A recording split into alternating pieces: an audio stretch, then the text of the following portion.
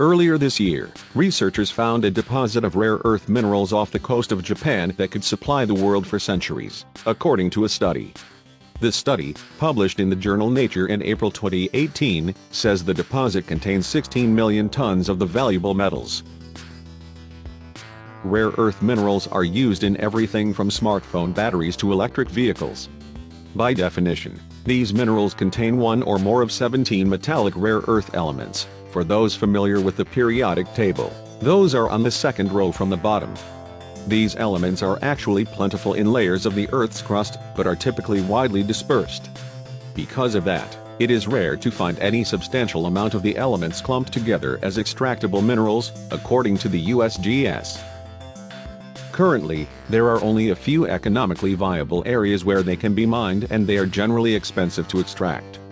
China has tightly controlled much of the world's supply of these minerals for decades. That has forced Japan, a major electronics manufacturer, to rely on prices dictated by their neighbor. The recently discovered deposit is enough to supply these metals on a semi-infinite basis to the world, the study's authors wrote in the paper. There's enough yttrium to meet the global demand for 780 years, dysprosium for 730 years, europium for 620 years, and terbium for 420 years. The cache lies off of Minamotori Island, about 1,150 miles southeast of Tokyo. It's within Japan's exclusive economic zone, so the island nation has the sole rights to the resources there. This is a game-changer for Japan, Jack Lifton, a founding principal of a market research firm called Technology Metals Research, told the Wall Street Journal. The race to develop these resources is well underway. Japan started seeking its own rare earth mineral deposits, after China withheld shipments of the substances amid a dispute over islands that both countries claim as their own, Reuters reported in 2014. Previously, China reduced its export quotas of rare earth minerals in 2010, pushing prices up as much as 10%, the journal reports. China was forced to start exporting more of the minerals again after the dispute was taken up at the World Trade Organization.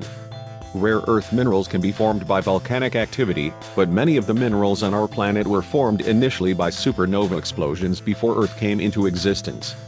When Earth was formed, the minerals were incorporated into the deepest portions of the planet's mantle, a layer of rock beneath the crust. As tectonic activity has moved portions of the mantle around, rare earth minerals have found their way closer to the surface. The process of weathering, in which rocks break down into sediment over millions of years, spread these rare minerals all over the planet. The only thing holding Japan back from using its newly found deposit to dominate the global market for rare earth minerals is the challenge involved in extracting them. The process is expensive, so more research needs to be done to determine the cheapest methods, Yutaro Takaya, the study's lead author, told the journal.